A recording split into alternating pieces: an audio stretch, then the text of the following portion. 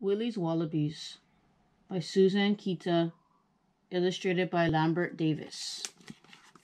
Willie scrambled through the thick undergrowth of the remote island valley, which just happened to be his grandmother's backyard. For years his ancestors had lived there, far from the crowds. On weekends when his mom had to work, he loved to visit this very special place.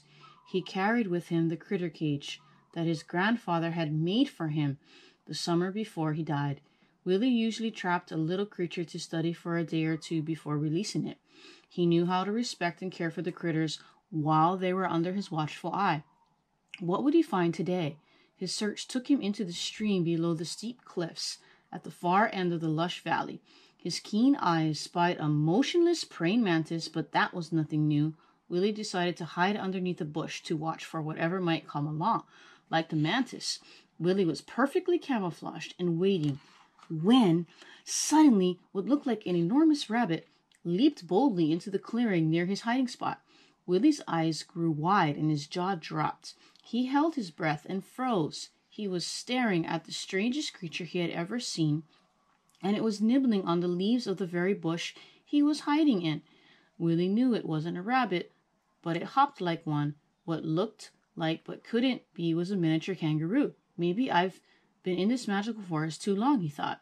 I'm beginning to see some weird stuff. The munching got closer.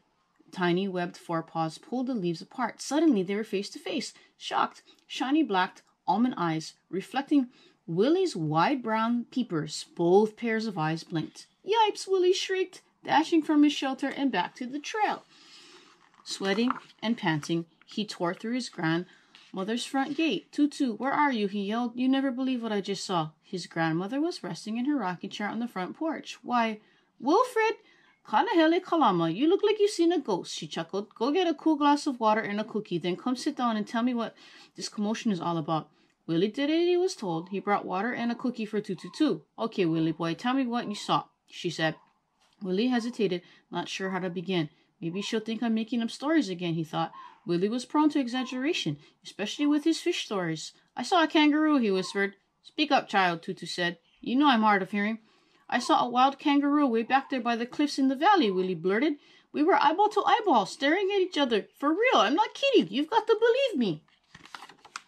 Tutu smiled, rocked, and found herself. A puff of wind rustled through the trees, bringing some relief in the sizzling summer heat. Looks like it might rain this afternoon, Tutu said, looking at the clouds clumping on the mountain tops like cotton candy. Okay, Willie, you're not crazy. I was wondering how long it would take you to find out about our special friends. But before I go any further, I want you to promise me something. If I tell you what I know, you will swear to keep this a secret. Cross your heart? Willie crossed his heart. I swear, Tutu, I'll never tell anyone. You know that my family has lived here almost forever, she said. We were always grateful for this valley filled with fruit and fresh water. In return, we have loved and taken care of this land, which has given us so much. For many years, we have lived good and happy lives with no surprises. But you got one today, didn't you? Her eyes gleamed. You know what you saw today? A wallaby. Wallaby? Full-grown wallaby. Willie scrunched his face and stood firm. No, Tutu, I saw a baby kangaroo, he insisted. A wallaby looks just like a little kangaroo, Grandma said. And there are plenty of them hiding in those cliffs, maybe 100 or more. I've seen their tiny heads on their cute, saggy-shouldered, pear-shaped bodies. They look so bottom-heavy with their wee heads hanging high over their huge hind feet, followed by their long, fuzzy tails. Willie thought his Tutu was telling a tall tale, but the more she talked, the more he believed her or wanted to. Willie boy, I'm not just talking stories, she said. Back in 1916, some folks near town started their own private zoo, including a wallaby family imported from Australia. One day, dogs broke into the wallaby's cage and killed their baby, called a joey, but the parents escaped into the hills and survived. What you saw today was the offspring of these immigrants many generations later. They found protection in the cliff caves of our valley. You were lucky to see one because they usually only roam between dark and dawn. Willie could hardly believe it. If this was true, why doesn't anyone know about them? He asked. Everyone would want to come and see them, and he stopped short when he saw Tutu's expression. Her eyes were sad and serious. Hold on. Don't you see where this could go? Folks would try to catch them and cage them, or they'd hunt them down with dogs or use them for target practice. Those poor little fellows wouldn't stand a chance. There are only a few outsiders who know of our secrets, she continued. For about 10 years, we've allowed certain scientists to come and study this mob. That's what they call a kangaroo group, a mob, she chuckled. These researchers had promised not to hurt our friends and have sworn not to reveal the colony's location. We must do all we can to help protect these dear creatures who have adapted to our island home. Any questions? Willie had just one. Can I go back now? Forgot my bug box. Tutu nodded. Just remember, these wallabies share our valley home, so take care. Why don't you take a snack? Then you can watch them until the sun sets. Willie hugged and kissed his grandmother. Thanks, Tutu. You're the best. He ran inside, grabbed some bananas, and raced out the screen door. See you later. Wish me luck, he yelled as he disappeared into the forest. In no time, Willie was back at his stakeout. His critter cage was occupied by a curious chameleon, so Willie latched the door. This is my lucky day, he thought. He saw many things that afternoon, but he didn't see another wallaby. Disappointed, he let the chameleon go before heading back at twilight. It was like a dream, he thought. Maybe I'll never see another wallaby again.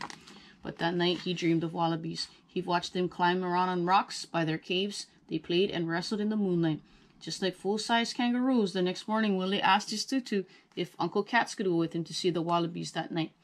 Grandmother wasn't surprised that Willie had a new game plan. Since he had struck out the previous afternoon, well, he knows them mighty well. Maybe he'd like to share with you, eh? Grandma teased. I'll ask him since tomorrow's a holiday. He might not mind. That night, as they finished a hearty supper of fish, lalo, and poi, Uncle Cat said, Lucky there's a full moon tonight, Willie. Want to see some wallabies?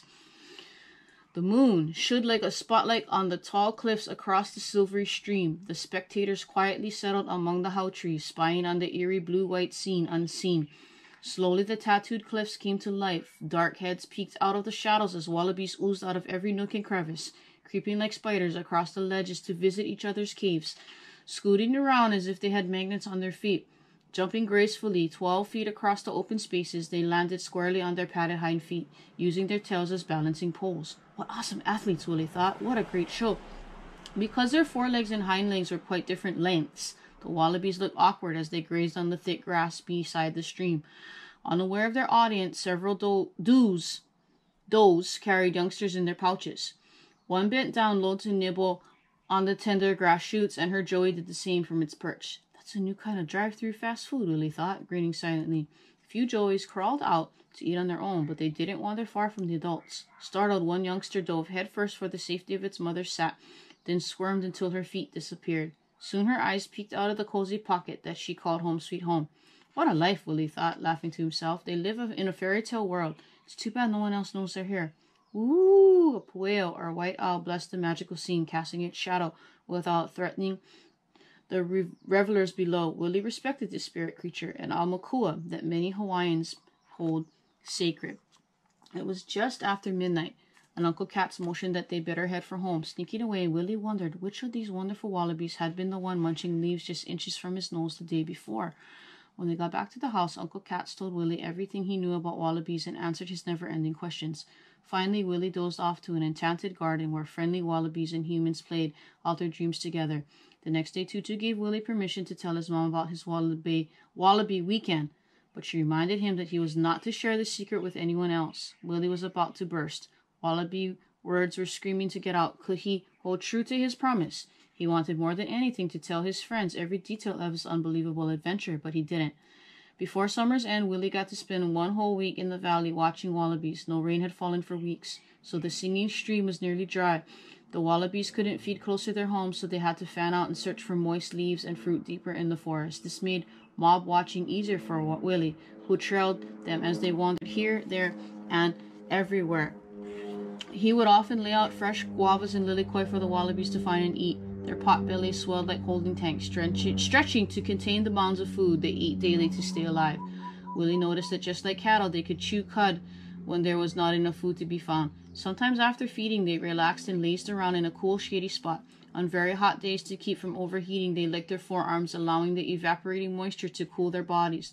Often they groomed themselves and each other, combing through fur and plucking off pesky insects. Willie observed that one toe of each hind foot had two sharp claws that could be used like tweezers or weapons, if necessary. He loved to watch them play, poking and pulling at each other's ears and tails, or they do acrobatics, jumping around like giant grasshoppers and ricocheting off each other, the shrubs and the rocks. Young and old alike loved to wrestle. Sometimes two males would box. First they circled each other, standing tall and throwing out their chests, trying to look as large as possible. Next the rivals closed in, chins high, clicking and grunting while using their front paws to throw each other off balance, like sumo wrestlers. When they got really serious, they leaned back on their tails for support, then let their hind feet fly, kicking and clawing at each other's bellies. The loser always walked away from these bouts with head hanging, but no harm done. The winner left with his pride and maybe a new mate. Willie got to know many of the Wallabies well. One doe kept nudging her joey to come out of her pouch. It was fun to see the youngster finally take his first wobbly steps. After a few licks of encouragement, his mother helped him climb back inside. Every day the joey got braver and braver. So did Willie. By the end of the week, he was wondering if it wasn't time to start spreading the news. When he told Tutu, she sent him packing. It's time for you to keep your mouth shut, boy. You go back to school and study hard about wallabies and everything else. And if you keep your promise and guard our secret, I'll let you come back in October to study the wallabies with our scientist friend, she said firmly. For the next 2 months, everyone was amazed at how much energy Willie put into his schoolwork. His grades were outstanding. He spent lots of time researching wallabies and other roos, as the Australians call their kangaroo cousins. He found out that they both belong to a large family of mammals called marsupials, numbering about 260 species. These interesting animals give birth to tiny, helpless offspring that attach themselves to the mother's nipple for feeding inside her pouch, where they stay for several months until they can explore the world on their own. Some of Willie's friends noticed that his new focus and started teasing him about being a wallaby wannabe. Meanwhile, Willie's imagination was getting the best of him. When he closed his eyes, he saw a picture of Willie's Wallaby World, the most popular tourist attraction on the island. Hidden fences enclosed the giant circus so it didn't seem like a zoo. Bleachers built along the stream held the throngs who paid to watch the wallaby acts and sideshows. One ring was for the acrobats, another was for the boxers, another for the wrestlers, and another for the groomers. Over on one side would be the petting and feeding zoo, and a place where you could have your picture taken with a real live wallaby. The cliff caves were lit with floodlights so that folks could enjoy the spectacular show day and night. Willie and his family would become rich and famous, and hold on, not yet, Willie kept telling himself. First I got to meet the zoologist. Maybe she can teach me something I don't know, but I doubt it. I think I know just about everything there is to know about wallabies and what to do with them next. Late one October, Dr. Merle arrived with lab kits, traps, and tags. She agreed to let Willie and Uncle Cats go with her, grateful for the chance to continue the wallaby studies in their valley. Before setting out, the doctor shared her expertise with Willie, explaining how Hawaiian wallabies are different from their Australian brush-tailed rock wallaby relatives. First, the Hawaiian variety are smaller and lighter, and standing about knee-high and weighing between 8 and 13 pounds. Their skull shape is also different. Their ears are larger, and their fur is lighter gray. Hawaiian males and females are about the same size, while the bucks down under are larger than the does, and local wallabies mature more slowly than their Australian kin. Willie was impressed with Dr. Merrill's comparisons and decided that he might be able to learn a thing or two after all. That night, the intrepid trio set wire cages baited with fresh fruit throughout the Wallaby Valley. After a restless night's sleep, the team checked on the traps with wonderful results. They had caught 10 specimens. First, each wallaby was transferred into a burlap bag. Then the critter was nudged and prodded until only its head emerged. A numbered yellow tag was attached to the corner of one ear, and a blood sample was drawn. Then each animal was weighed, measured, and released. Most of the captives were pretty cooperative, but several tried to bite and scratch their handlers. Willie was relieved when he saw each of his friends scamper off unhurt after the ordeal, wearing a new yellow earring to identify it in future studies. That night after supper, Willie quizzed the wildlife expert. "Will these wallabies eat up all the plants in our valley?" he asked Dr. Merrill. He had read that Australian wallabies and roos are considered pests by farmers and ranchers. Dr. Merrill assured him that the Hawaiian wallabies wouldn't harm the abundant local vegetation. "Do our state wildlife officers know you're doing this study?" Willie asked next. "Of course, they're the ones who invited me here," she said. "I studied endangered species all over the world. Do you know how special your wallabies are and why this is such a fascinating project? We may be witnessing evolution in action." Willie was all ears, as Dr. Merrill explained. "We now have 3 possible theories on your local wallabies. Since they are not exactly like the Australian species, one is that they were descendants of a now extinct population of Australian rock wallabies, or maybe the original family brought over for their private zoo were not typical and had strange, unusual offspring. But the most exciting theory is that a new form of wallaby has been adapting to your climate and evolving right before our eyes during these past 80 years. Wow, Willie gasped. This is a big deal. It's also a very important secret, Willie, Dr. Merrill continued. The state of Hawaii has declared these wallabies an endangered and protective species. It's against the law to hunt or threaten them in any way. We could be nurturing the birth of a new species, and that is so exciting at a time when too many animals, birds, and plants are disappearing from the face of our earth because of human carelessness and greed. That night, Willie's versions of Willie's wallaby world had vanished into thin air now. How could he have ever imagined turning his quiet valley paradise into a theme park? How could he have considered exposing the fragile, frightened newcomers to such a cruel fate? What was I thinking? He muttered angrily to himself. The next day, Dr. Mara had to leave their valley to work on another project. She was proud when Willie asked what he could do to protect the wallabies. Just keep their secret, Willie, she said. It's for their good and the good of the earth. Everything is connected. If one living thing disappears, we all lose. Remember, we have to protect those who can't protect themselves, Uncle Katz added. The wallabies are a special gift, and it's our job to care for them.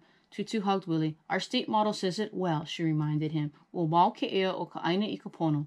Tell Dr. Mara what it means, Willie. Willie stood tall. The life of the land is perpetuated in righteousness, he recited proudly. To this day, wild wallabies live peacefully and flourish in Willie's hidden valley. The end.